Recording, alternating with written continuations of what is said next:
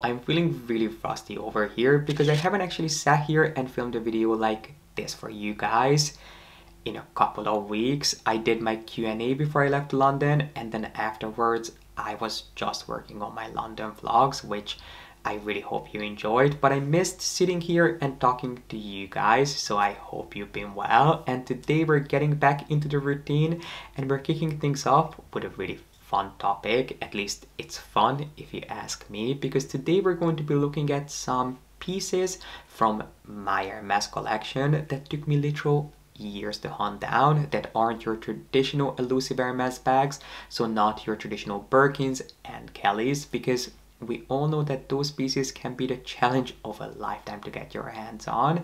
Instead, we're going to be discussing some pieces that, in my experience, have been a lot more difficult to get, which is surprising because you wouldn't think that these pieces are that limited, but in reality they are. So without further ado, if you'd like to see these pieces and hear my thoughts on whether they are worth the money and the time, then make sure to give this video a thumbs up, subscribe down below if you haven't done so yet, and keep on watching. Why don't we start with something kind of random, which you really wouldn't think is that hard to get, and I actually have a conspiracy on why I think these pieces are that hard to come by. But in my experience, some things that were almost impossible to get. I mean, I was able to get them, but my collection is still not complete. Even though I think I placed an order for these, I think almost a year ago at this point, which is Hermes cutlery. Now I don't have the actual pieces here because they are currently in my dishwasher. I obviously don't keep my cutlery in these little pouches because I use them on a daily basis, and because of that they have been some of the best investments, the best Hermes investments in my opinion, which I know some people, when they say luxury investments, they talk about the resale value of their pieces, which makes perfect sense. But personally, when I talk about good investments, the pieces that I consider to be the best investments into my collection and into my life are the pieces that I use on a regular basis, which my Hermes cutlery is definitely one of those things, because I use these genuine on a regular basis.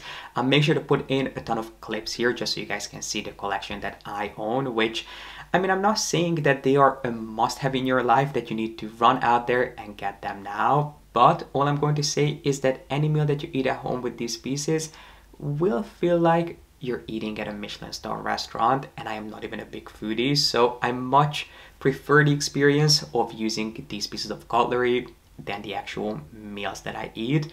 But anyway, long story short, I love these pieces of cutlery. And I have to say that across the board, most tableware pieces by Hermes have become incredibly hard to find. Why? I'm sure that Hermes could explain that it has to do with their production. It has to do with the fact that they use really precious materials to plate their pieces, like the Palladium collection and the Gold collection, which, if you're wondering and if you haven't seen my original unboxing on these, make sure to link that down below. But I have the silver plated Hermes pieces of cutlery, because the gold ones, well, first of all, I do have a more cool toned home, and the tableware that I own from Hermes is more cool toned. And then also the gold plated collection cannot be put into the dishwasher, which for me was just a no-go. I can hand wash plates and I can hand wash cups. It's not my favorite thing to do, but I'm willing to do it. But when it comes to cutlery, I just have to put them in the dishwasher. And when it comes to the gold plated collection, it's not something that you can do with those pieces. But anyway, going back to why these pieces are so hard to get, my conspiracy, and I cannot prove this, but this is just my theory, is that there were rumors around out there online for years that said that the key to getting your dream Hermes bag fast is buying Hermes tableware and Hermes cutlery, which, I mean, really buying anything from Hermes will help to build your relationship with the brand, but is buying cutlery and tableware more beneficial than buying shoes, ready-to-wear, fine jewelry? In my opinion, it is absolutely not. So unless you're buying these because of the experience, you're buying them because you truly love them, I really don't think that they're worth your money. If you're not going to use them and take advantage of them, it's just going to be a waste of money. So don't think that if you buy these pieces, it is guaranteed that you will be offered a bag. In my experience, that's just simply not true. Buy whatever you like. Don't buy things just because you're hoping to get a bag. Yes, these pieces will help to build your profile and your purchase history with the brand, and most importantly, your relationship. But so will pieces of fine jewelry, shoes, and ready to wear. But I do love these pieces, and if you are really into your home decor, if you're looking to buy pieces that you can genuinely use on a regular basis, these, in my experience, are some of the best pieces that you can buy. And this is the perfect segue into talking about a piece of ready to wear, which actually took me quite a long time to find. This was the very first serious piece of runway ready to wear that I ever considered from Hermes, and this is something that I first spotted. I mean, this was years and years ago. This was kind of at the beginning of me seriously getting into Hermes, and I remember seeing this one piece on the runway which came in two colorways. It came in black with a white stripe, and then it came in white with a black stripe, and my boutique happened to have it. They had the black version, which was the one that I preferred, in a size medium that I got to try, but medium was slightly too big because of the fit, the cut, and my sizing at this time. So my advisor said, you know, it's the beginning of the season. If you'd like me to try to transfer in a small for you, let me know and I can try to get it. But as I said, it was really at the beginning of my Hermes journey, and this shirt at the time, I want to say it was a couple, if not a few $1,000, and I felt that it was just way overpriced for what it was. I understand that the quality is outstanding. I understand that these are handmade pieces, but still $2,000-3,000 on a simple or a more simplistic shirt is a lot of money to spend. So I said, let me think about it. My advisor was of course really understanding, and she said that if I want it, I can let her know later on and she'll try her best to get one for me. So I went away, I kept thinking about this shirt, so about a month, maybe two later, I went back and asked her to try to transfer me this shirt in a size small. And unfortunately, it was the piece that got away because they were completely sold out. There wasn't any more left. So I thought that I just missed out and I'll never be able to buy this shirt for myself until a couple of years later when I went to an Hermes sale, and I actually ended up finding this exact shirt, except I found it in white instead of black. So I have the version that is in white with the black stripe, which I still like, even though you haven't really seen me in this piece, for two reasons. Number one, it is quite see-through, so it's not something that I can wear on camera in front of all these lights because it is quite sheer. And then the other reason is because it is quite a large size. Obviously I bought it in the sale with, I want to say 50 or 60% off, which made it a lot more reasonable. So I was kind of in the rush of the sale, and I was just like, you know, it doesn't really matter what size it is, I'll take it. And I haven't had the time or the chance, or really I haven't made the effort to take it to my tailor to have it fitted properly, because I think this is, oh, it's a double extra large. I thought it was just an extra large, but it is a double extra large. And when I tried it in the sale, it didn't seem that big, but it really is. So I should really take it to my tailor and have it fitted. But it is this really, really simple white shirt, which is made of, it is a cotton shirt, but there is something special about the way this piece is woven. And then it has this seamless black stripe running down the middle. And it also has two little stripes on the shoulders, which I think I have worn this piece a couple of times, but it really needs to be fitted. I can only wear this with a tight jacket over it, just to kind of trick the eyes into thinking that it is my size, which it is not. It is really, really big and also quite long. So I should really take this to my tailor and start wearing this piece because it is a beautiful creation and it is so me. Now, one thing that I noticed about my white pieces, which actually has nothing to do with Hermes, but I actually noticed some of my white pieces going kind of yellow in my current wardrobe. I mean, if you've been with me for a while, you know that this apartment I was only supposed to be in for 6 months and I've been here for 2 years. So fingers crossed, it's time for me to move soon, because in this wardrobe, I don't know what's going on. It is fully sealed, so it's not like sunlight is going in. I have a dehumidifier, I have my little cedar bowls, but all my white pieces are slowly oxidizing and going yellow. So yes, this piece really needs to be refreshed and taken better care of, because even at the sale price, it was, I mean, way more than how much anyone should spend on a simple shirt like this. But it doesn't mean that I love it any less. So Yeah, it is a piece that took me quite a long time to get. It was one of those pieces that I thought I would never be able to get my hands on, but because I found it in the sale, I felt like it was meant to be, even if it's not the right size. I have to be honest, I was really lucky with my Hermes journey, as some people like to call it, because from the very beginning, I always worked with really kind and understanding people, advisors who were just really happy to help and they wanted to teach you about Hermes instead of making it tough for you to get your hands on the pieces that you really wanted,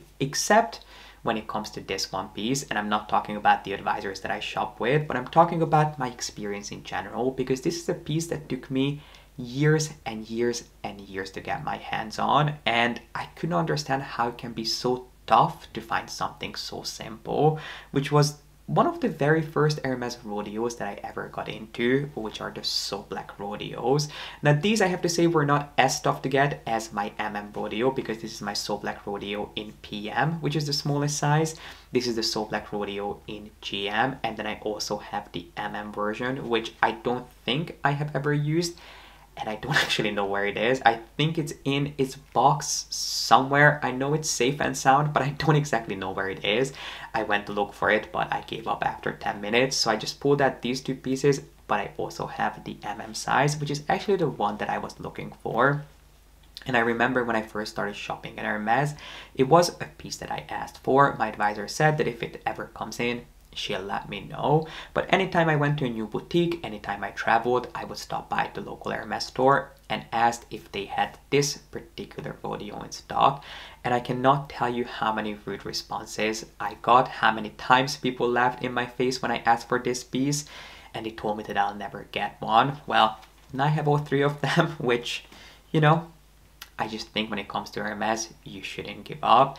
Anything popular and everything popular will be re-released in some shape or form sooner or later. So if there's something that was out there that you wanted to get your hands on but you couldn't, worry you not. I have a suspicion that it will come back at one point. I think the next piece that they'll bring back is going to be the Olga back charms. It's just a theory that I have, but I do think that it's been long enough that it's time for them to re-release those in some new reiteration. But anyway, going back to the rodeos, these were really tough to get, and as soon as they relaunched, I got a couple of the PM versions, because the people that I shopped with, as soon as they got one, they were kind enough to reach out to me and ask me if I wanted to get my hands on one, which obviously I did. So I picked up a couple of these, then I got the GM size, and I actually feel like the size was the last one for me to hunt down, which is really the one that I wanted all along. But you know what they say, good things come to those who wait, and I think that is so true, especially when it comes to Hermes. And last but not least, I have two bags to share with you guys. One of them isn't actually here. I told you in a previous video that I ended up putting all my mini bags away before I left to London, and it's still not back. I should really go and pick it up. But why don't we start with that, which is going to be my Kelly pochette. Now, my Kelly pochette might be the bag that took me the longest time to get. That bag, I mean, I don't even know how many years it took me, probably 4, 5, maybe even 6 years. It's a bag that I was asking for since the very beginning of my Hermes journey, and I only just got it last year for my birthday. So it's definitely a bag that took me quite a few years to get, and I remember doing the exact math because I got so many questions on whether the Kelly pochette or the mini Kelly is more difficult to get, and I did the math for you guys. I think in about 4 years I was offered maybe 5 mini Kellys. I got 3 of them, and I was offered 2 or 3 Kelly pochettes, and I only ended up with 1. So in my experience, the Kelly pochette is a lot more difficult to get than the mini Kelly, and I'm so grateful that I was able to get my hands on one with the exact specs that I wanted. So I wanted it in black Swift with gold or rose gold hardware, which is the piece that I ended up with. And if you'd like to find out more about the Kelly pochette or how it compares to the mini Kelly, I'll make sure to have some videos linked down below for you in the info box, because I go into all the details and I cover anything and everything you could possibly want to know about the Kelly pochette, but it is definitely an insanely difficult bag to get, and I don't even know why that is. I don't know why it's so much more difficult to get than a Mini Kelly 22. I think perhaps it's because the Mini Kelly 22 was launched as a limited edition bag back in 2015, and even though they continued making them, in the meantime, they might have thought that they'll just put the Kelly pochette on the back burner. Maybe it's because the Kelly pochette is... I mean, the Kelly pochette technically should be easier to make.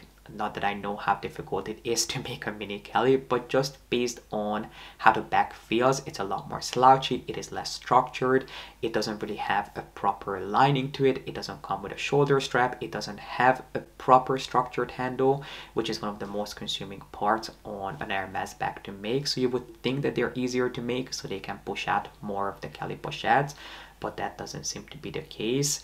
If you really want a Kelly pochette these days, you have to be pretty flexible in terms of the leather, the color, and more often than not, you will be offered a Kelly pochette in exotic skins. But I do think that it is worth the money and the hype. If I had to choose one bag today, I would probably choose my Mini Kelly just because of the shoulder strap, but I go through different phases all the time, so if you ask me tomorrow, I might have a different answer for you. But anyway, the Kelly pochette is definitely the bag that I think took me the longest to hunt down. And then the other bag, which again took me at least a couple of years to get, was my Hermes 39, which is definitely one of my most used bags currently. Honestly, this is the bag that I have been reaching for the most lately, and then my Kelly 35 in black Togo with gold hardware, but that one wasn't that difficult to find, so I had to go with this piece because I was really specific about getting a Hermes bag in size 39. I had owned, prior to getting this, a Hermes 31, but I really struggled with that because I wanted to use this as a work bag, and the 31 doesn't actually fit a 13-inch MacBook. I mean, it does, you can put the MacBook in there, but you won't be able to fasten the bag. And obviously I was living and working in New York at the time, and I just couldn't afford to have a $2,000 laptop hanging out of my bag while I was sitting on the subway. So I knew I wanted to get a Hermes 39, which fits a larger MacBook perfectly. It even fits my current MacBook, which I think is 14 or maybe 15 inches. So it is a really generous bag, but it is lightweight, and because of the proportions, it is not nearly as overwhelming as, let's say, a Birkin or a Kelly 40 would be. It is just one of my most favorite bags, and I also love the fact that it is insanely worry-free because it is made of canvas, and you can really go to town with this bag. It's almost indestructible. I mean, I think I told you guys this in my in-depth review on this bag, that I actually had a bubble tea explode in this one time, and all I had to do is take this bag apart, which you can really easily take it apart. All you have to do is you unscrew this bar, and then you can remove all the leather details. And I just ended up taking the canvas part to my dry cleaner, who was able to bring it back to life. I mean, it might not seem like it now because it is covered in the baby's hair and his kisses, but trust me, they were able to do a perfect job. So I would highly recommend this bag. I think it is so underrated, and I don't really understand why it is. It's one of the best bags that I have in my collection. I mean, it isn't perfect. It can be a challenge to get in and out of, but I do have some tricks that I shared in that original review of mine. So again, that is something that you'll find in the description box.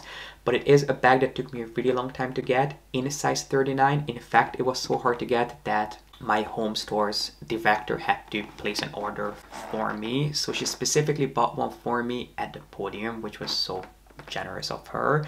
And the reason she had to do that is because they, first of all, weren't really making the her bag in size 39, or at least most stores didn't buy into them.